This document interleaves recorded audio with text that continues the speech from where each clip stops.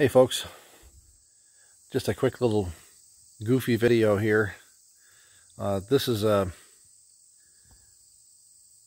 55-gallon paper drum sitting in my machine shed. And I'm here just taking a couple of things apart. There's a big press behind it.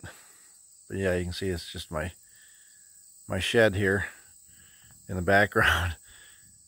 About 20 minutes ago, my cat crawled up in here. Now, don't ask me why cats like to be in spaces that they can't hardly fit in, but he's tucked up in there.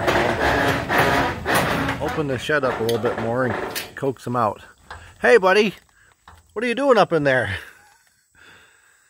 I don't know why he likes it so much. These are tarps that we saved at work that were in a...